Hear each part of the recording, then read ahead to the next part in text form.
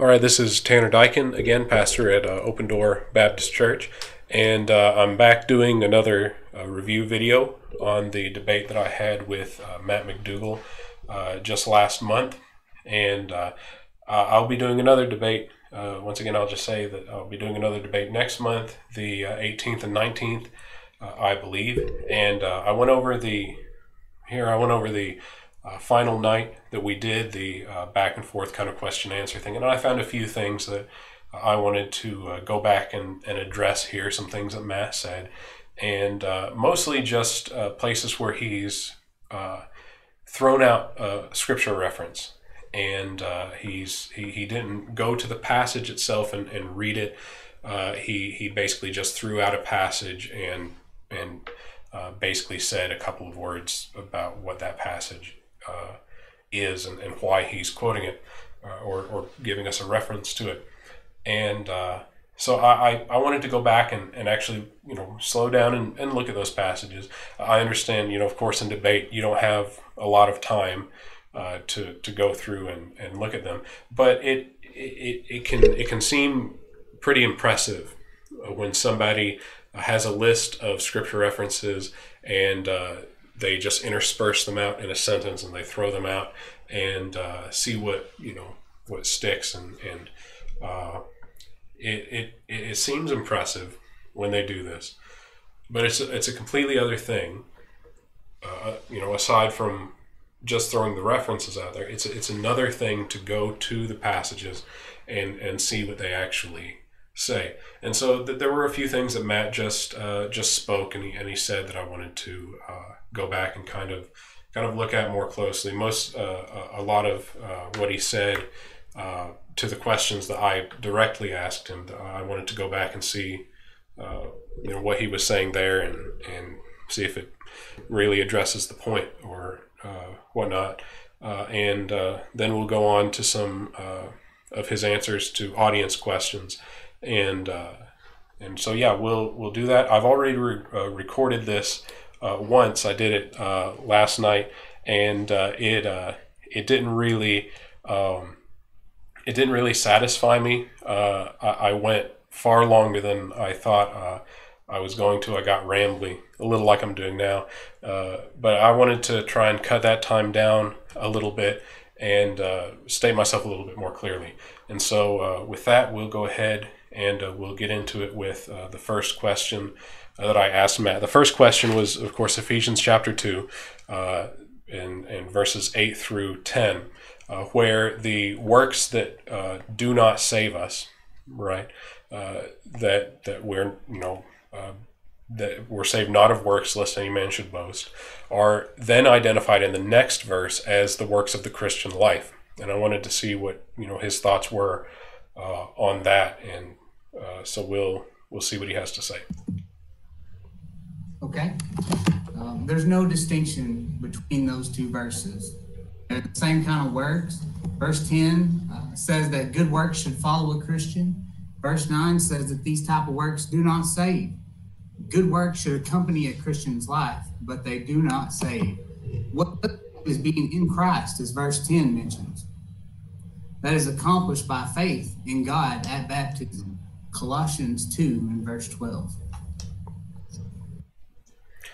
All right, so there was his first response to the question. We'll get to Colossians 2 in the next question, but I just thought that this was a complete non-answer to the question that I gave. Essentially, what he was sort of getting at was he was distinguishing the good works here in verse 10 and in verse 9, the works that God has ordained here.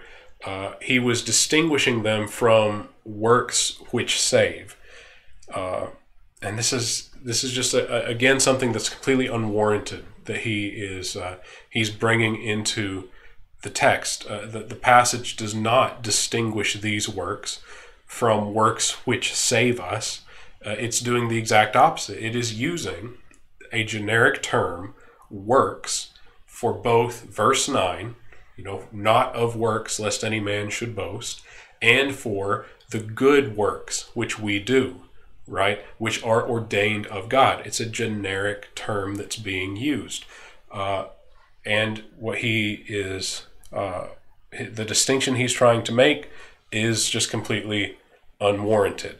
And so I thought that was really a non-answer to the question. That he just apparently wasn't,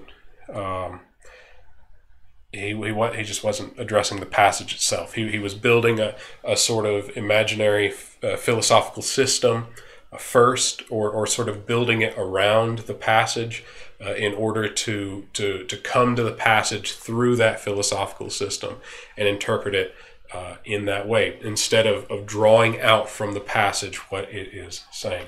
So that was his first non-answer. Let's see what else he has to say to the second question, which was about Colossians 2 and Romans 4.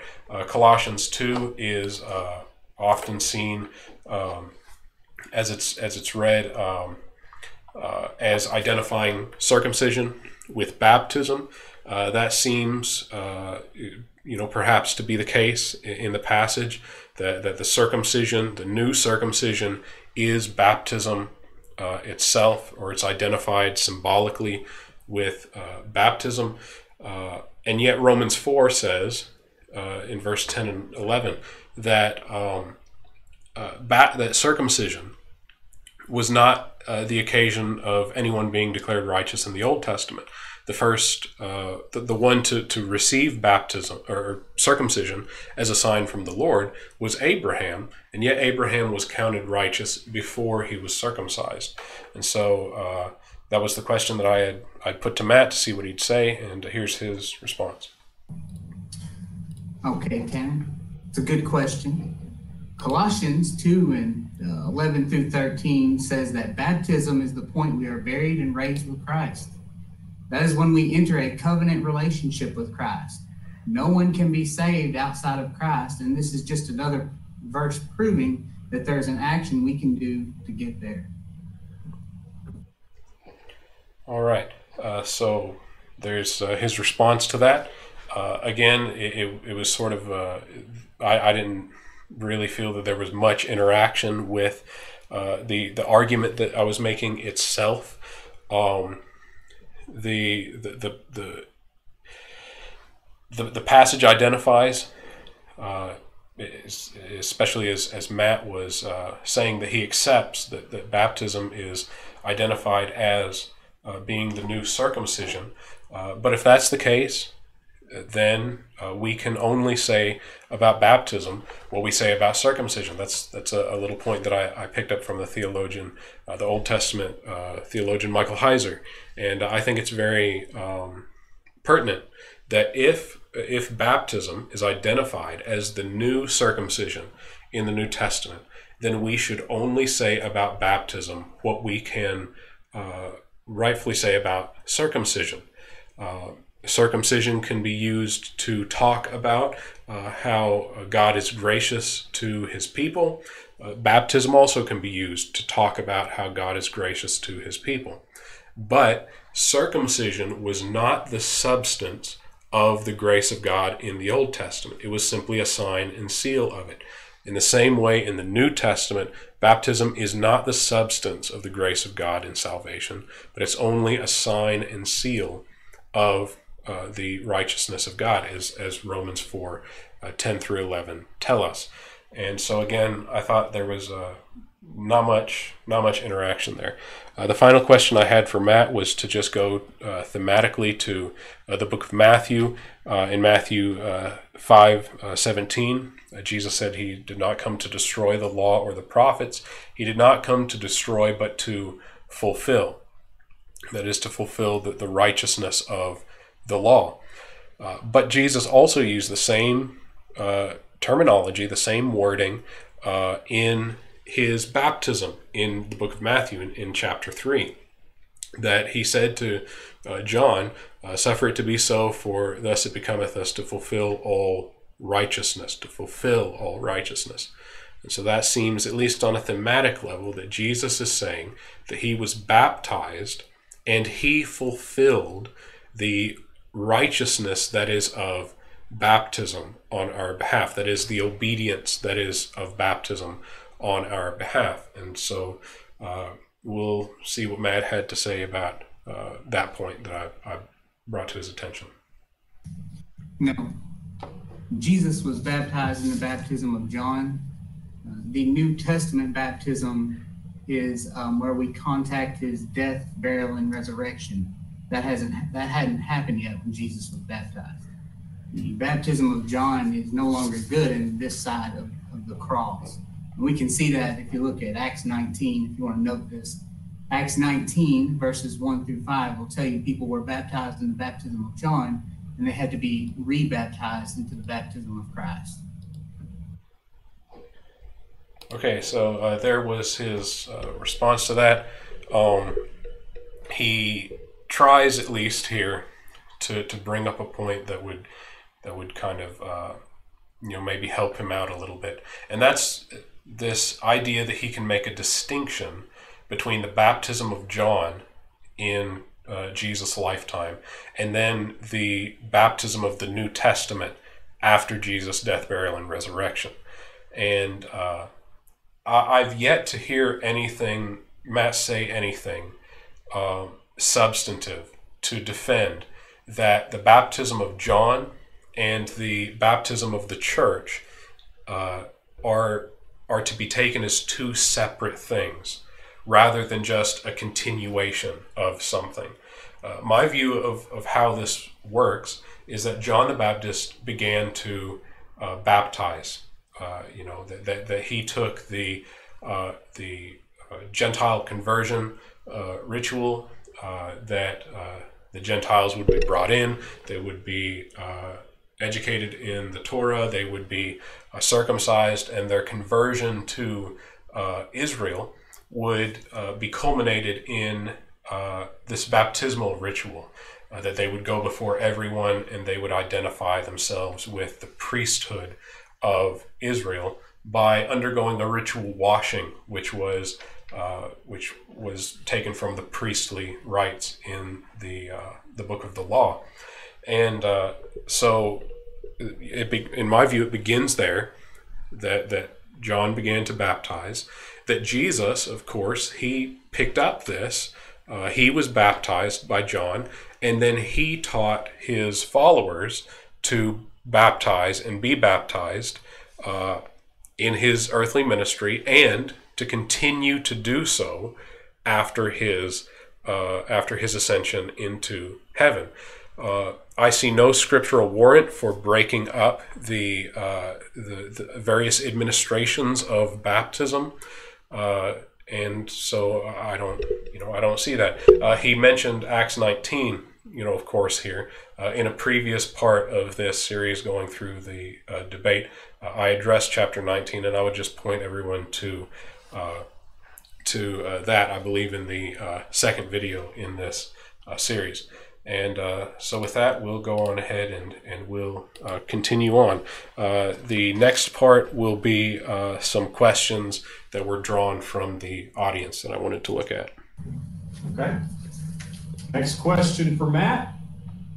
How does sinful and unsaved man produce the working obedience you're talking about? How does a dead, they stuck in two questions here. How does a dead, Ephesians 2:1, not seeking God, Romans 3, enemy of God, Romans 5, produce working obedience? All right. A person produces a working obedience by hearing and understanding the gospel. Faith comes by hearing, and hearing by the word of God. We all know that hearing is a work. You can't preach to a dead person and expect them to do anything. Hearing and understanding is something we have to do in order to have a working obedience, in order to know what we need to do to be saved. Some people accept the call for obedience to the gospel, and some people reject it. The New Testament is full of these kind of accounts. Acts 13 and verse 36. Then Paul and Barnabas grew bold and said, "It was necessary that the word of God should be spoken to you first. But since you reject it and judge yourselves unworthy of everlasting life, behold, we turn it to the Gentiles." So they had the choice, the option. Working obedience comes from inside yourself. Do you want to be saved? It's a free will option that everybody has. And the Jews in Acts 13 prove that when they themselves deny and judge themselves unworthy to everlasting life. Okay, there was his answer to that question, and he goes to Acts chapter 13, and he's trying to say that the fact that these people rejected the gospel means that they were not totally depraved, or that the option was there for them if they would only stir themselves up to take it, if they would only judge themselves worthy of everlasting life, then they could have attained to the gospel. The problem is that, of course, this is just a narrative about how some people rejected Christ, and it's completely consistent with the working of total depravity in mankind. Of course, we as sinners, in times past, we as dead in our sins, as the children of Satan, as slaves to him and to sin, of course, we would reject the gospel, left to our own devices, left to our own resources. I believe that that's what's going on here, that these people rejected the gospel out of their own enslaved, sinful hearts, and that they reject the gospel. So it just doesn't show. It didn't show anything here, I don't think, to that they were able to positively receive the gospel under their own power. And so now let's go to the next point. If I do everything God requires me to do, what do I have to boast in? I only did what God had already asked me to do. No room for boasting there. All right.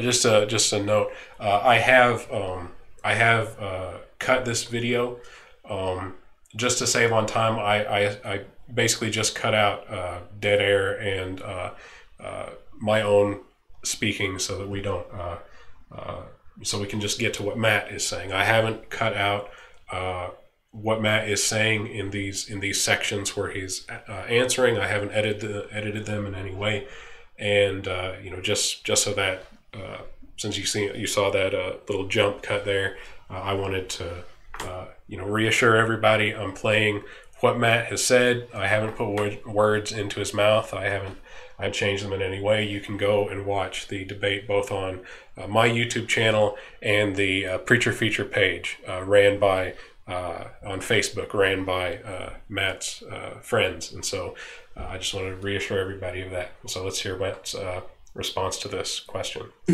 Okay, so there's nothing to boast about when you do what you have been commanded to do. When your dad tells you to mow the yard and you mow the yard, you're just doing what he said. Jesus makes reference to this principle in Luke 17:10. When we obey God's commands, there's nothing to boast about. It's not a work of boasting. Those aren't the works that are condemned in Romans 2 and verse 9. But this is what Jesus says in Luke 17 and verse 10. So likewise, when you have done all those things which you are commanded, say, we are unprofitable servants. We have done what was our duty to do.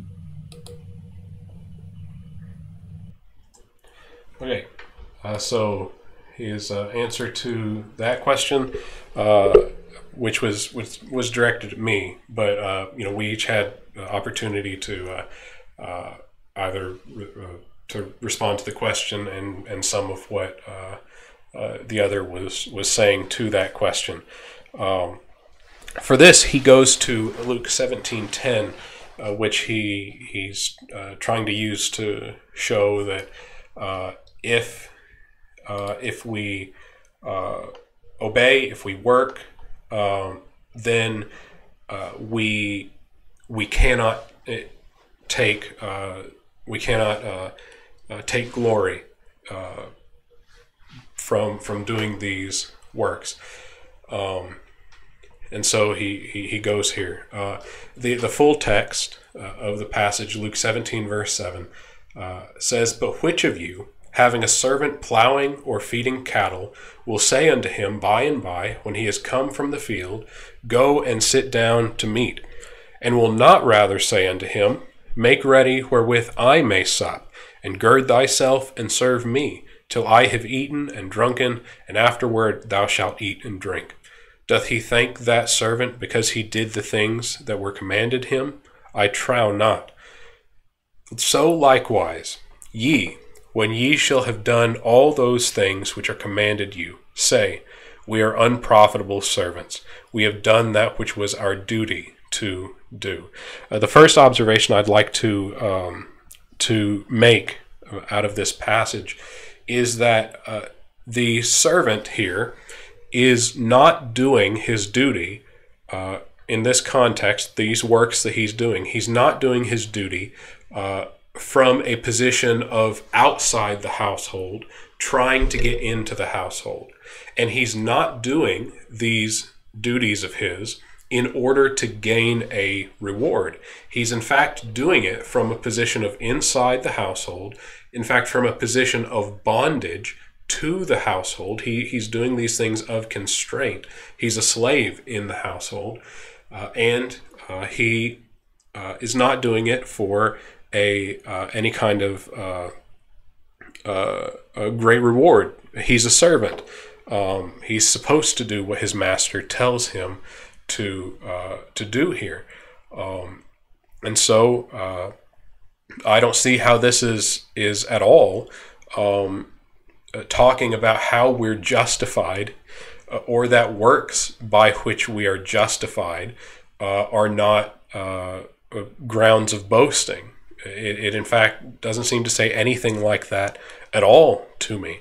What this is saying is for those who are Christ's already, for those who are in his household, for those who are already servants of him, that we ought to obey him, and we ought to obey him and take no credit for our obedience. And that is explained later on in the scripture anyway, that even our obedience to him as his servants are a product of the Spirit of God within us, that he works in us both to will and to do of his good pleasure. And so I don't see that this is applicable to justification at all. Jesus himself doesn't make that application. He's just saying, be a diligent but humble servant. And so I don't see why he is drawing this arbitrary connection between this passage and a doctrine of justification. I just don't see it. And beside that, Romans 4 tells us that if we are justified by works, then we have a reason to glory, right? If Abraham were justified by works, he would have a reason to glory. If we work, then the reward is not reckoned of grace, but of debt, that which is owed to us, that which we have labored for in order to receive. But to him that worketh not, but believeth on him that justifieth the ungodly, his faith is counted for righteousness. So I don't see how this passage overthrows that principle in Romans 4, which is given to us in the context of justification. I don't see how that overthrow this passage in Luke 17, which is not about justification, overthrows a clear passage about justification, that if it is by works, then it is of debt and a reason to glory. So I think that I want to take what Jesus is saying in its whole context. I don't want to just clip out little snippets of what Jesus is saying and try to construct a doctrine that's not congruent with what he was actually saying at the time. So let's go on ahead and look at the next portion. And this is going to be a big one, and it's likely going to take a little while to get through. All right. Tanner, God calls men through the gospel by the conditions he has ordained and by no other means. He grants mercy to who he pleases by means of Christ's blood. The only way I can be justified, and that by God, is if I submit to their sovereign king's decree. How does any of this rob God of his sovereignty? Maybe another way of phrasing that question, how does believing that we need to do something in order to be saved rob God of his sovereignty? Okay, my response to that, Tanner, is it does not rob God of his sovereignty to accept his gospel plan of salvation. He has complete sovereign control over who he's going to save. Take note of these verses. According to Matthew 7 and verse 21, Hebrews 5 and verse 9, 2 Thessalonians 1 and verse 8, he's going to save the obedient. Works of obedience are essential to salvation. My adversary is saying there's nothing you can do, and I'm going to tell you what you can do to be saved from your sins. Which of those sounds like a gospel preacher? If you want to be saved by Jesus' blood, then here's what you need to do. Believe in Jesus. That's John 8 and verse 24. Repent of your sins, Luke 13 and verse 3. Confess Jesus before men, Matthew 10, verse 32 and 33. And wash away your sins by faith in water baptism, Acts 2:38, Acts 22:16, and Mark 16:16. All right, so there we go. That's what I was referring to at the beginning of this part, that there were a lot of passages that were just kind of thrown out and left to lie there in the middle. And so I'd just like to take this time and look at each of those questions. First, he gives three passages that he thinks generally tell us that obedience is necessary in order to receive justification, in order to initially be saved. And then he gives 4 points, and between those 4 points he has about 6 passages or so that he believes shows the progression of things that we must do in order to receive forgiveness. And so we'll just go through each of these passages and see how they stand up in support of what he was saying. So first we'll look at those passages about obedience for salvation. First he throws out Matthew 7 verse 21. Not everyone that saith unto me, Lord, Lord, shall enter into the kingdom of heaven, but he that doeth the will of my Father which is in heaven. So he throws that reference out there, and he believes apparently that this is telling us that we must, in order to get the forgiveness of sin, or in order to gain the kingdom of heaven, we must perform the will of the Father. The problem is, again, is that this individual reference, this individual verse, has a context. And that context explains to us what the verse is saying. Let's look at the context after it first. In verse 22, many will say to me in that day, Lord, Lord, have we not prophesied in thy name, and in thy name have cast out devils, and in thy name done many wonderful works? And then will I profess unto them, I never knew you. Depart from me, ye that work iniquity. Jesus here saying that there will be many people who come before him with works, with things that they have done, and thinking that automatically gets them into the kingdom if they have done these things. Of course, that's not true. He says, I never knew you. And as Matt pointed out at one point in the debate, even Judas Iscariot, that even he did miracles during the ministry of Jesus. Yet the Lord will say to him, "Depart from me, ye that work iniquity. I never knew you."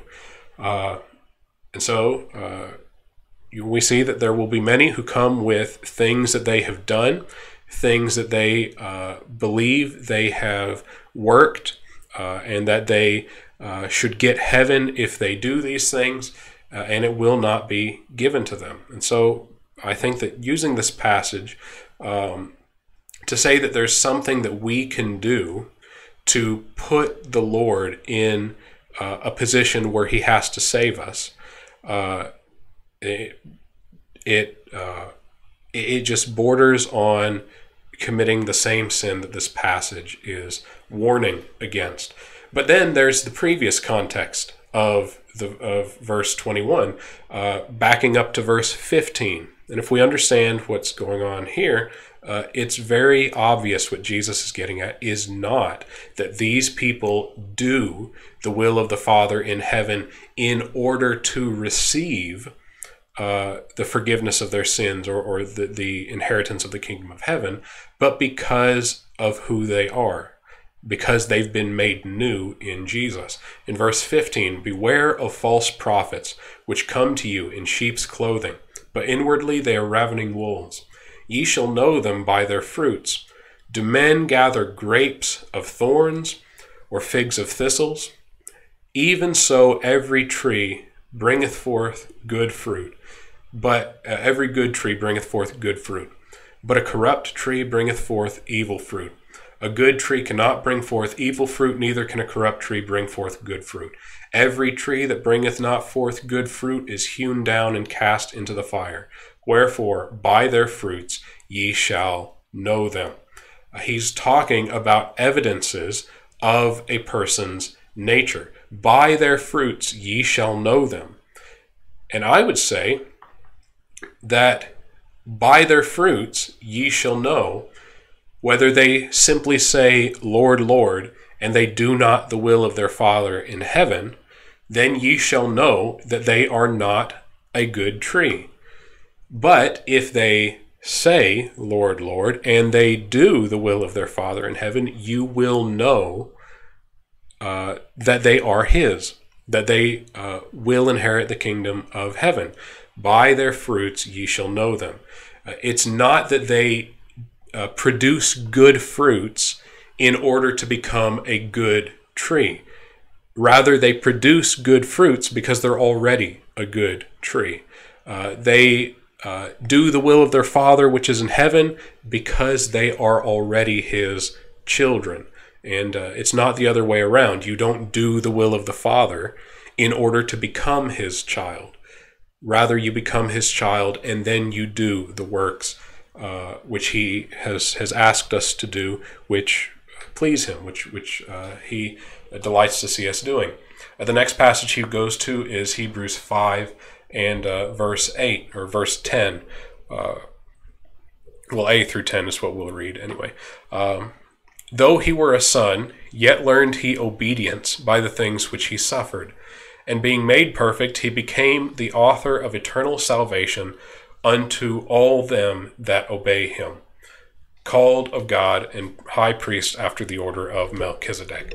So talking about Jesus Christ and his priestly office, it says that he is the author of eternal salvation unto all them that obey him. The main point of this passage is not how we get into a covenant relationship with Christ where he does the priestly office for us. Rather, it's ambiguous. It is simply saying that, on that point anyway, it is simply saying that he is the Savior of a group of people which is marked by the fact that they obey him. Whether or not they obey him in order to get into that group is not spelled out in the text, or whether or not they are in him, and so obeying him they evidence that they are in him, is again just not specified in the text. by itself just simply says he is the author of eternal salvation to a group, and what all this group has in common is that they obey him. And so it doesn't tell us that we have to obey, that we have to do works of obedience, as Matt would like to say, in order to get into Christ, or in order for him to be our Savior. The final passage for obedience, and remember there's a lot of passages that he's throwing out here, is in 2 Thessalonians 1 verse 7. And to you who are troubled, rest with us, when the Lord Jesus shall be revealed from heaven with his mighty angels, in flaming fire, taking vengeance on them that know not God, and that obey not the gospel of our Lord Jesus Christ. Those are two verses. I backed up one just to pull in that this is talking about Christ here, and about his coming. And all it says here again is that when he comes, he will judge those who are disobedient to the gospel. It does not here say that that obedience to works, that our effort positively as believers in Jesus Christ, that our works are the thing which get us into Christ. Rather, it's taking a negative statement here, and it's saying those who do not obey Christ, those who do not obey him, they are destroyed with his flaming fire, that he comes and takes vengeance on them, he judges them. It does not make a positive statement about how we get into Christ here, how we are, how we get into a covenant relationship with him, how he forgives us of our sins. This is a judgment passage. It is not giving us any direct instruction or exhortation or doctrine about how it is that we are saved. So there's that, and beside that, the phrase here that they obey not the gospel, or other phrases that exhort us to obey the gospel. That does not mean that there are works being done, that we have to go and be baptized, or that we have to go and openly do a work of profession or confessing Christ before so many people, or whatnot. All it is saying is that they hear the gospel of Jesus Christ and they believe it. That can be exactly what the expression obey the gospel is meaning. It doesn't necessarily mean obey by working, but obey by trusting. And that would be perfectly consistent with the doctrine of Sola Fide. And many people take the passage to be like that. In fact, I believe that's the traditional understanding of that phraseology. To obey the gospel is to hear and to trust in Jesus Christ. So, there's that. Those were the passages he brought up about obedience, and now he moves on to a few passages about the plan of salvation, as restorationists will call it. And of course, the first one is non-controversial. I'll just skip over that. John 8:24, that we have to obey the gospel. Or we have to believe the gospel. We have to believe on Jesus Christ, and so I'll just gloss over that for a moment. The second point, past believing in Jesus, he says, is to repent of sins. In Luke 13 verse 3, I tell you, nay, but except ye repent, ye shall all likewise perish. So repentance here. Except ye repent, ye shall all likewise perish. He takes this to be a second thing that has to be done apart from having faith in Jesus Christ, and yet I don't believe that. I believe that repentance is necessary. as do most Protestants. We believe that repentance is necessary. But what does repentance mean? The Greek word, of course, just means to turn, to change one's mind, to turn the mind.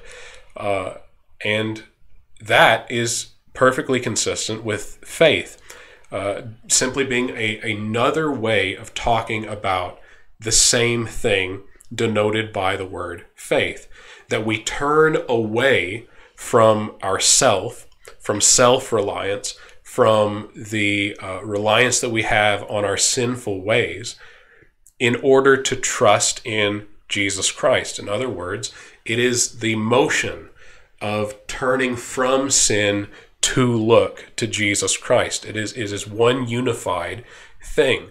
And so when we read repent, we're just reading about the other side of the same coin as faith.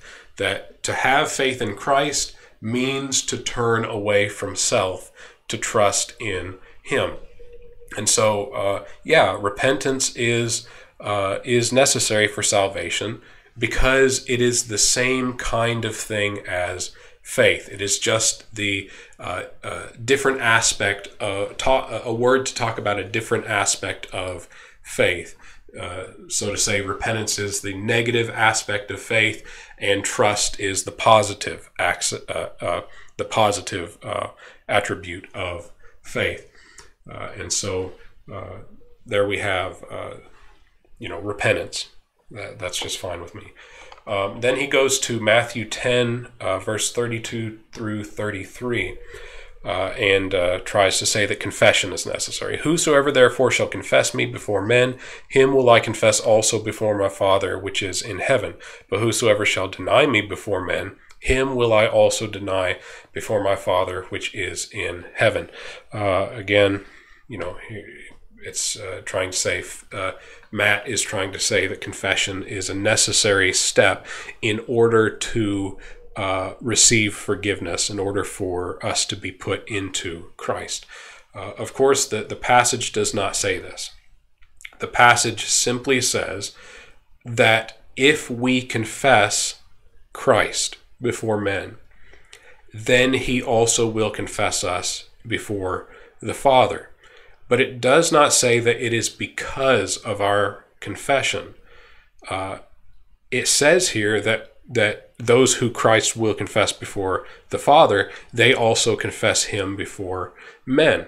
But this could just be a descriptive, that those who are His will confess Him before men. Those who Christ will confess before the Father, they are the kind of people who confess Him before men. But it's not that He confesses them before the Father because they have confessed Him before men. Otherwise, we would have some a contradiction of Romans chapter 4 of we would have some trouble there, and from all that we've looked at so far. And so, likewise, those who deny Him before men, He will also deny before His Father which is in heaven. The kind of people who deny Him before men are the kind of people that He will deny before the Father. And so there we have that. Next, he goes to Acts 2:38 in order to begin 3 passages on baptism and to say that baptism is needed for salvation. Acts 2:38, then Peter said unto them, repent and be baptized, every one of you, in the name of Jesus Christ, for the remission of sins, and ye shall receive the gift of the Holy Ghost. For the promise is unto you and your children, and to all that are afar off, even as many as the Lord our God shall call. I just, kind of wanted to put that last verse in here because it is talking, it's saying, even as many as the Lord our God shall call, even as many as He will call to Himself. Those who are His, they have the promise of the Holy Ghost. They have the remission of sins they will have it because it's promised to them.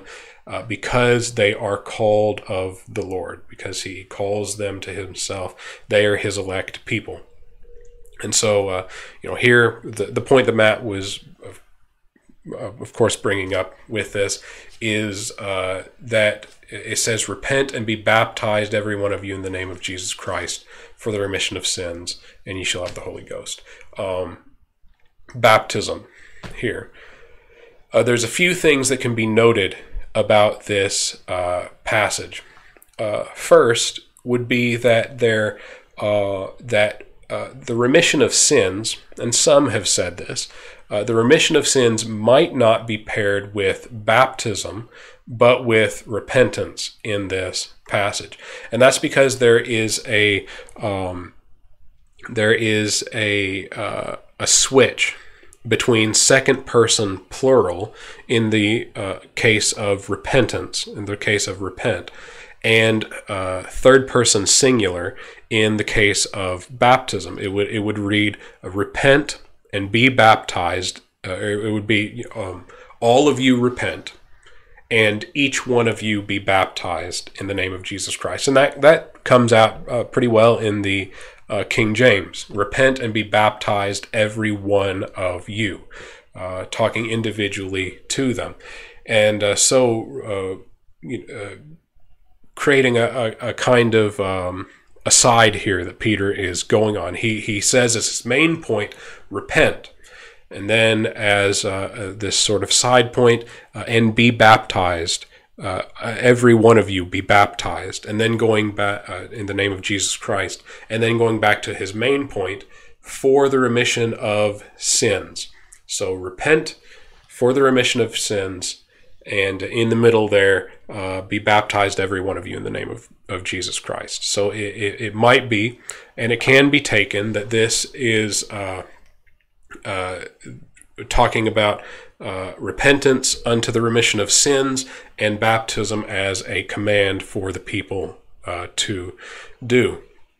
Another thing that some have noted that it could be is that the word for here, that if you don't take this other, this first interpretation I've just mentioned, is to note that the word for, which in the Greek is is, it can mean not in order that, not that you're doing this in order that you receive the remission of sins, but instead because of, or as because you have the remission of sins, or for the purpose that you have the remission of sins. In other words, that you are baptized because you have the remission of sins, not in order to get the remission of sins. This is just a sort of a lexicographical, point, just to kind of say that the word is there does have this kind of unusual meaning sometimes, and it could be the case here. And there's that also.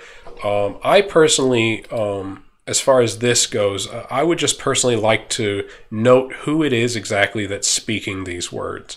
It's Peter who's speaking the words here.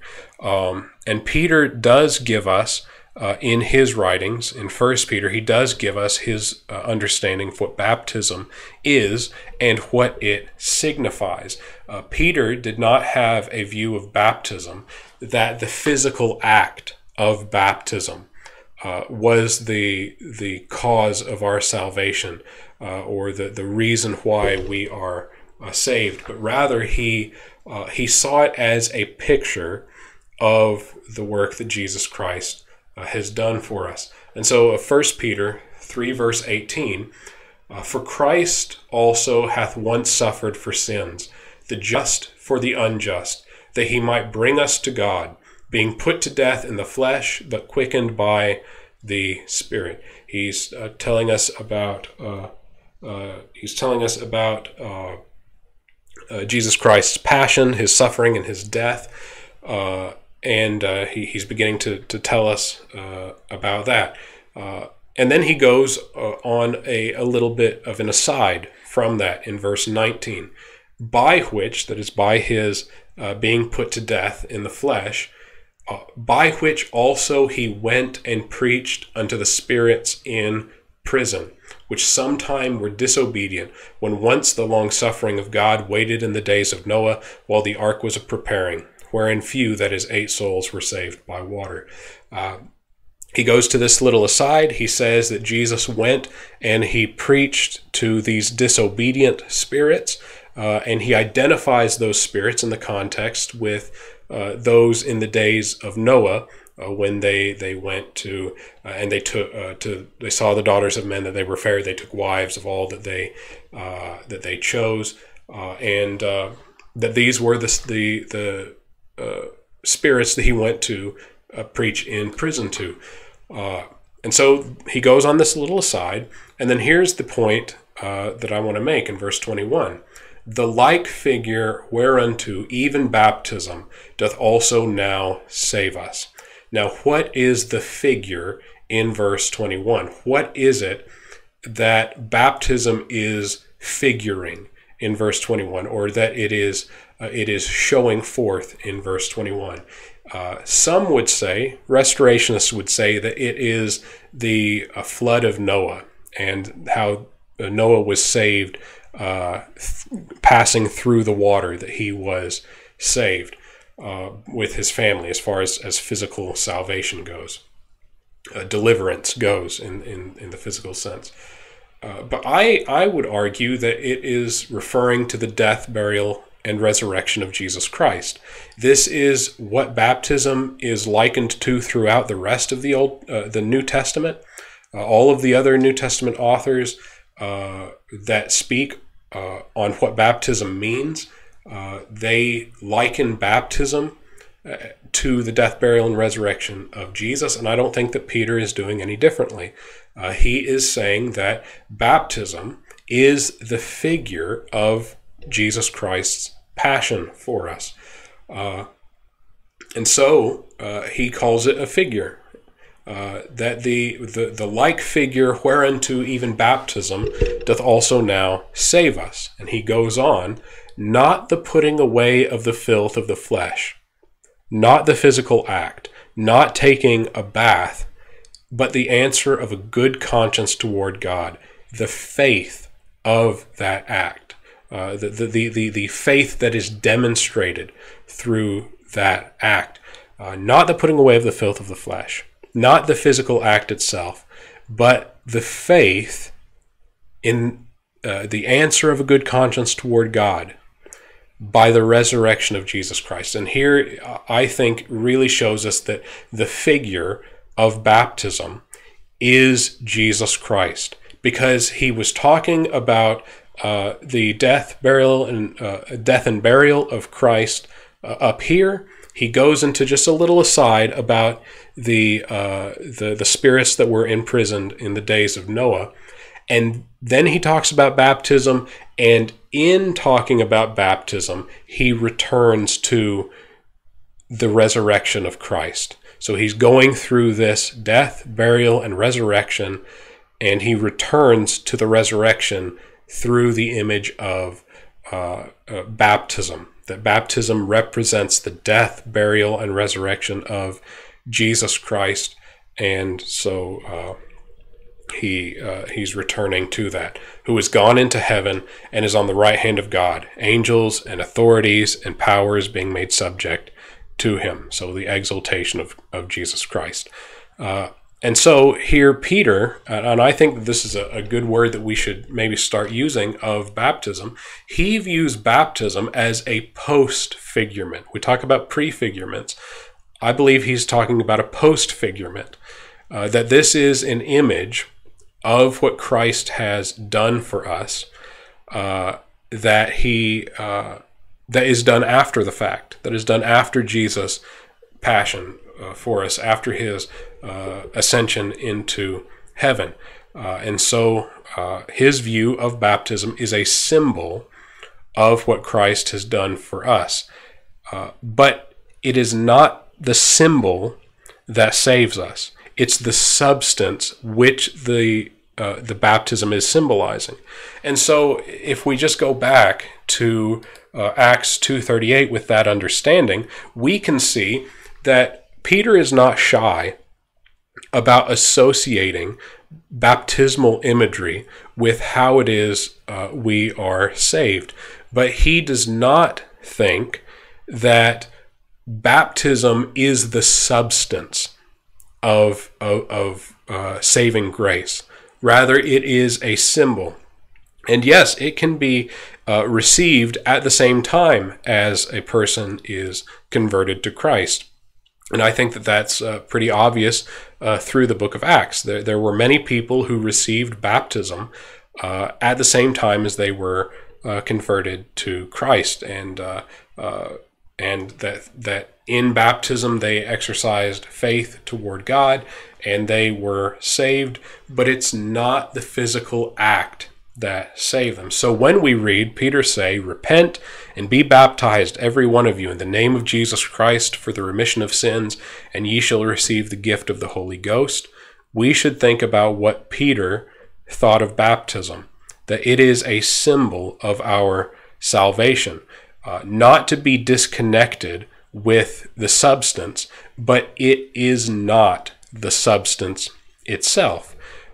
And so when we come here, we see this imagery. Peter is telling the people, what they should do. He's giving them practical advice here, what they should do. He says, repent. That we said earlier was another way of talking about trust in Jesus Christ. He tells them to be baptized, every one of you. He tells them that they will receive the remission of sins and that they shall receive the gift of the Holy Ghost. And so that right there should tell us what Peter is getting at here. That it's not the physical act, not the putting away of the filth of the flesh, but the answer of a good conscience toward God. The next passage that Matt goes to is Acts 22 and verse 16. Now why tarriest thou? This is speaking to Saul at his conversion. Arise and be baptized and wash away thy sins, calling on the name of the Lord. Again, a passage he says is telling us how it is telling us that baptism is how remission of sins is given. I'll just note quickly that in verse 13, Saul is called brother Saul. Ananias calls him a brother before he was baptized. And some take this to mean that Saul was already converted on the road to Damascus, and that this Ananias calling him brother is confirmation of that he was already a brother. It might be. I won't take any hard stances on that. It could simply be that Saul was a fellow Jew, that he was calling him brother, calling him kinfolk, or it could just be that he's being polite or saying this with view to the conversion of Saul, that God had already begun to call him, that God would surely bring him in because of his sure election, that he would bring Saul in. But either way, verse 16 itself, in the original language, tells us what makes a good distinction that we should keep in mind. In the original language, the word "ke" in the verse only appears twice. It appears at the beginning of verse 16, and now why tarriest thou? And then it appears between baptized and wash away thy sins. Those are the only two places that it appears, the word and. And so some have noted, and I would follow them in this, that arise and be baptized is one thing. Arise and be baptized. That's one thing that Paul is to do. And additionally, he is to wash away his sins, calling on the name of the Lord. or by calling on the name of the Lord. So in other words, washing away of sins is not conjoined as being caused by baptism, but with calling on the name of the Lord. That is by faith in Him, but by appealing to Him for a good conscience. The answer of a good conscience toward God, as we read a moment ago. This is by faith. And baptism is mentioned, of course, and we don't say that people should not be baptized, but that baptism is not said here to be the reason why Saul received the forgiveness of sins. And so there we go there. The final one that he mentioned, and this is just really quick, is Mark 16:16. He that believeth and is baptized shall be saved, but he that believeth not shall be damned. A very short verse, and it's very simple to show that this is not saying that baptism is the way that we are saved. First, because there is an asymmetry in the verse. Belief and baptism are in the first half of the verse, but only belief is in the second half of the verse. What Jesus' concern about was primarily about belief. That if a person believes, then that's what he is worried about. If they do not believe, they will be condemned. And another thing to note about this is that you can replace if we take all of the rest of the scriptural witness about faith alone, that we are not saved by works, that we are saved by faith, then we can take baptized. He that believeth and is baptized, we can take baptized and we can replace other things with that, and the saying is still true. He that believeth and reads the Bible shall be saved. He that believeth and prays daily shall be saved.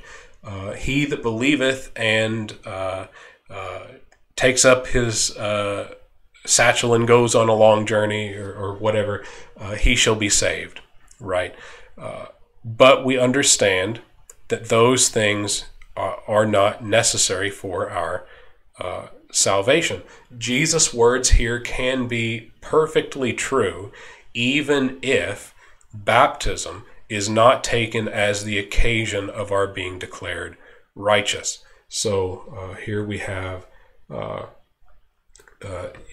that the passage's emphasis is on belief, and that the rest of the scriptural witness is for faith alone, and that Jesus' words are perfectly true here, even if we do not take baptism to be the necessary condition to receive the forgiveness of sins.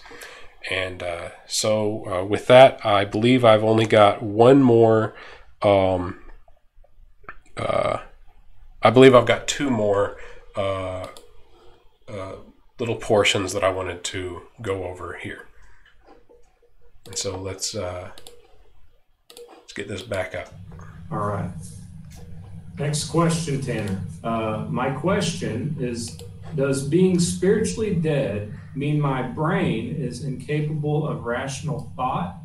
Does being totally depraved create a sort of mental deficiency or retardation when it comes to spiritual things? And what is the passage that says, I have this mental deficiency? I assume put there by God? Okay, so from what Tanner's saying is we inherit spiritual death from Adam and Eve. What I'm going to tell you is what Jesus said. Total depravity, he didn't say this, but total depravity is a false doctrine. So here's just a couple verses to combat this, okay? Matthew 19, chapter 19, and verse 14. But Jesus said, let the little children come to me, and do not forbid them, for of such is the kingdom of heaven. They're not born in sin. They're not depraved when they're born. They're not depraved when they're little. So they have to go into sin. Okay, so they're not born totally hereditary depraved. Ezekiel 18 and verse 20 says, the soul who sins shall die. The son shall not bear the guilt of the father, nor the father bear the guilt of the son. The righteousness of the righteous shall be upon himself, and the wickedness of the wicked shall be upon himself. That we didn't inherit Adam and Eve's sin. We didn't inherit their spiritual death. That happens when we make the choice, as Ezekiel 18, 20 and following state. Thank you. Okay, so very short there. The response to total depravity is just underwhelming in this debate. I wanted to bring this up because there were a couple of things I wanted to mention. He misses the point entirely here. In the debate, and I think I mentioned this, that I do not believe that an infant who dies before the understanding of the law enters, before they have opportunity to commit acts of sin, I believe that for them, if they die in infancy, then they go to be with the Father. Jesus Christ redeems them because of his love for them. But Matt framed total depravity, and I didn't really notice it until I went back and watched the debate. He framed total depravity in a way that I didn't in the debate. Or I did partly, and I was trying to defend the idea that we inherit spiritual bondage from our parents, and so we go off into sin. But in order for the argument that I was making to avail, that because of our depravity, because of our enslavement to sin, we cannot do that which is pleasing to God, you don't even really have to accept the doctrine that we have inherited this bondage from our parents. All that is necessary is that we have sinned.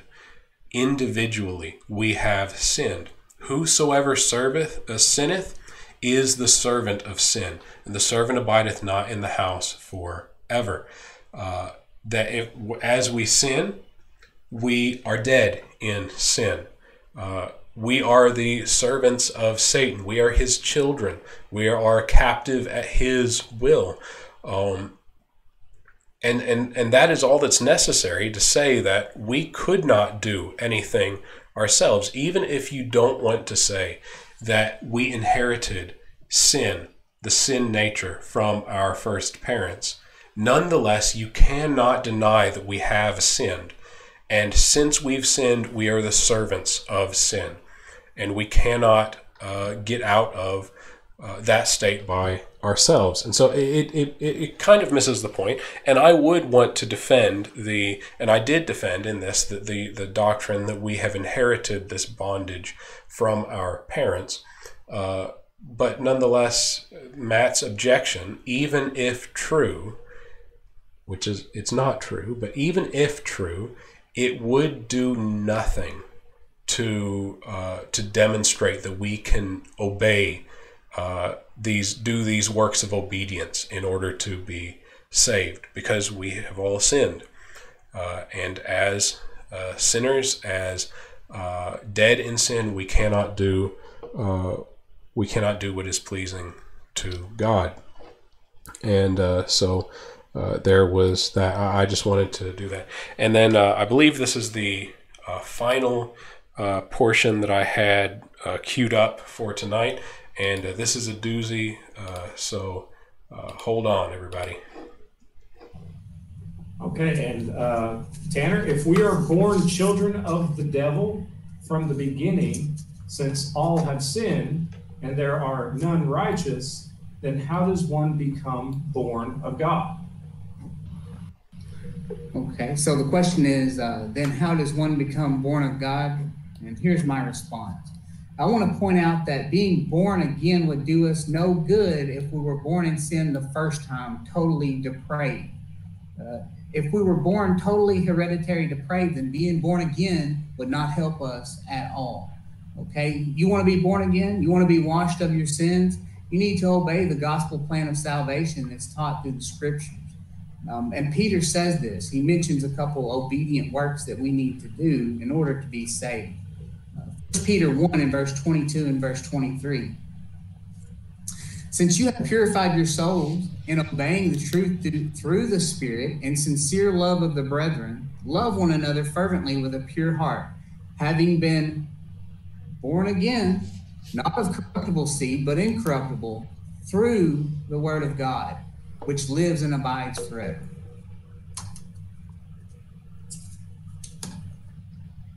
We are born again through obeying the words given by the Holy Spirit, as Peter says it. And that's how we're born. In John 3, in verse 5, when it says you're born of water and the Spirit, Peter gives you a little bit of a commentary on what that is here in 1 Peter 1, verses 22 and 23. We're born again through the word of truth that was given by the Spirit. All right, so there you go. He said a little bit there, and the thing which struck me first, and I hope struck all you first, is that he said, if we are born in depravity, if we are born, as he says, totally hereditary depraved, then being born again would do us no good. That's the point, Matt. If we are born into sin, we need to be born again. If our first birth was a birth into spiritual death, then we need to be born again. It amazes me that Matt would think that if we are sinners, if we're born sinners, that we would need a savior. I'm sure he must have misspoken here. I'm sure he must have. I'm going to give him the benefit of the doubt on that, but I think Matt needs to repent of what he said there. That we are sinners and we need a savior. We are slaves to sin and we need to be made free from sin. Depravity is the reason why we need a savior. Matt, sin is worse than you know, and it's worse than I know, and we need to turn to Jesus Christ and trust in him completely, because we need him. And so I wanted to really push that. He brought up a couple of verses here, and we'll go to those really quickly. First, he went to 1 Peter 1, and I believe it was verse 22 to 23. But I'll back up to verse 21, and we'll just walk through this passage and see what it's saying. It says, speaking of us,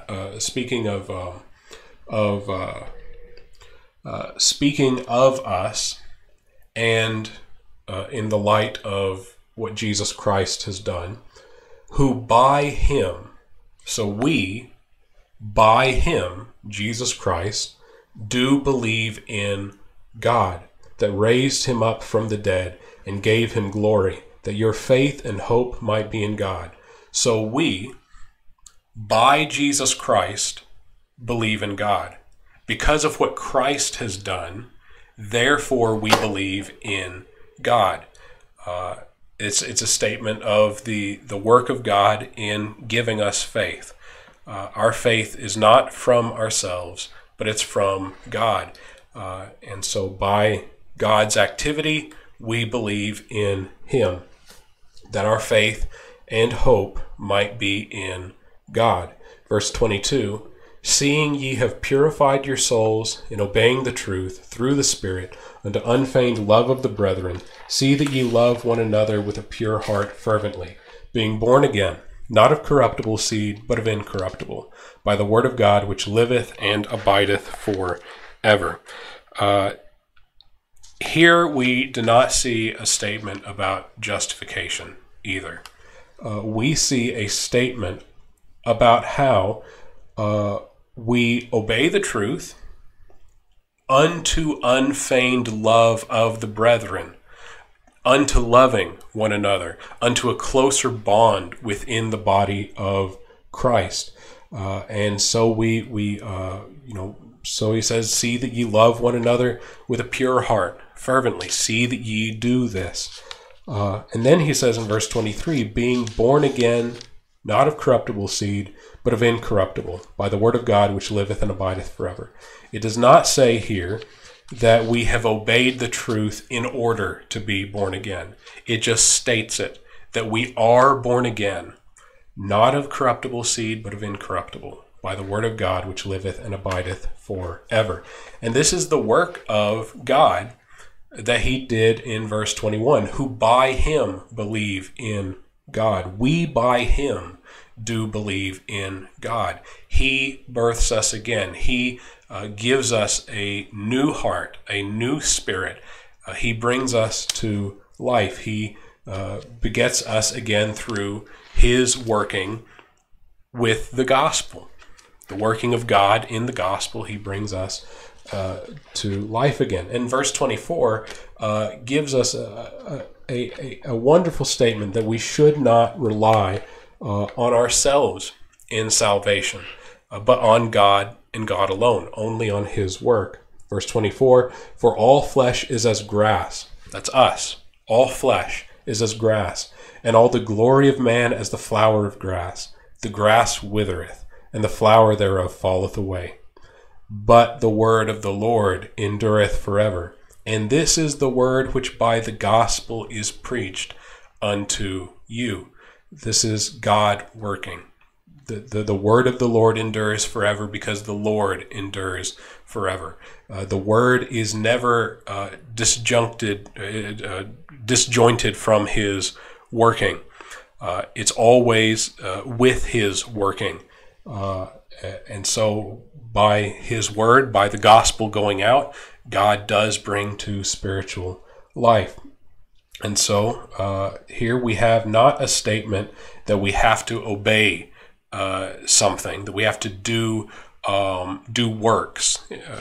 Rather, I should say that we have to do works of obedience in order for God to love us and to birth us again and to make us new. But rather that God has loved us. God has given us faith in his Son. He has brought us to spiritual life where we could not bring ourselves to spiritual life. And he has also purified our souls through causing us to obey through the Spirit, giving us the Spirit to obey his truth unto unfeigned love of the brethren, to a unity within the church. And so he says, see that ye love one another with a pure heart fervently.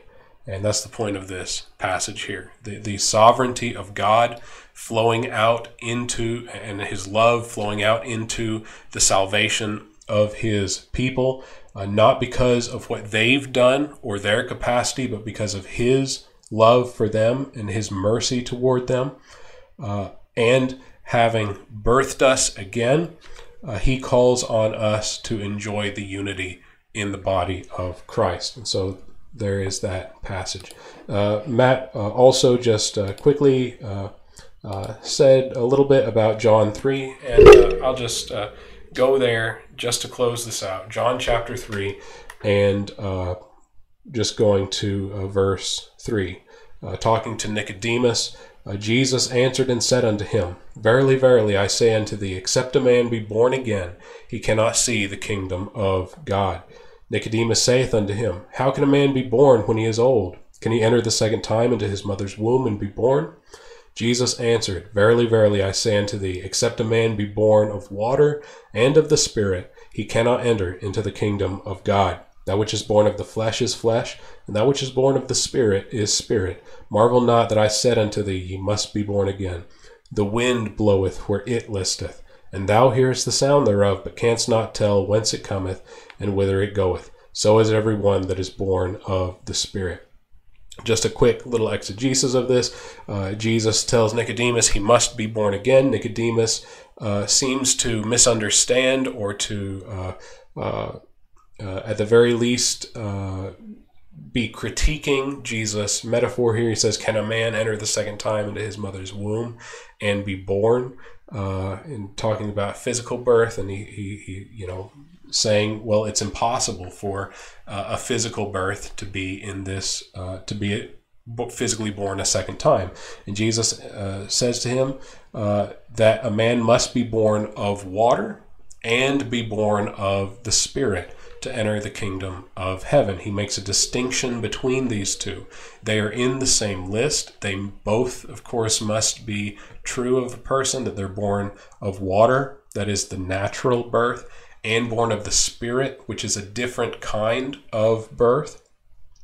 And he says, unless both of these are true of a person, they cannot enter the kingdom of God.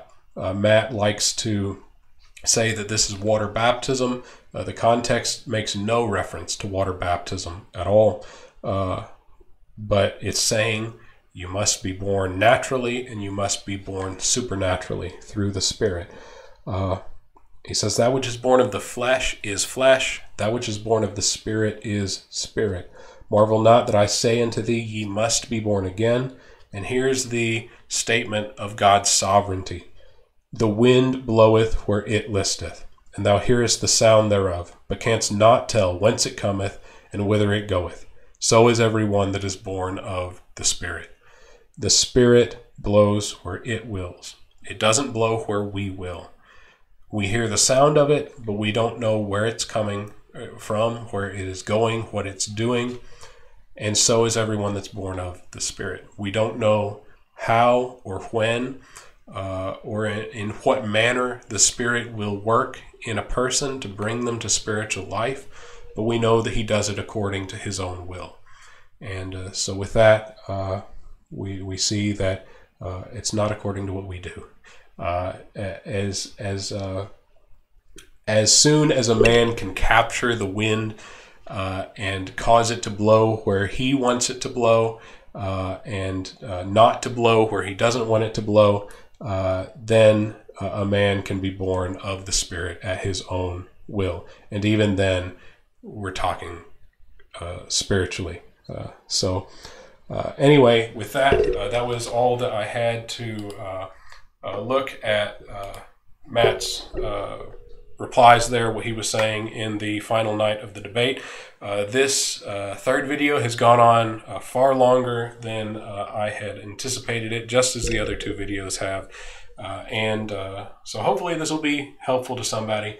I don't mean Matt any ill will. If any meanness leaked out of me over the course of this, then I apologize with that. Just take the criticisms as they are, and try to look past me in my flesh, and hopefully it'll be useful to somebody. And with that, we'll be doing some more stuff here in the future. If you're just coming to the channel, stick around, look at some of the sermons that we have up on the channel, and some of the other stuff that we'll be doing soon. And so with that, God bless, and stay safe.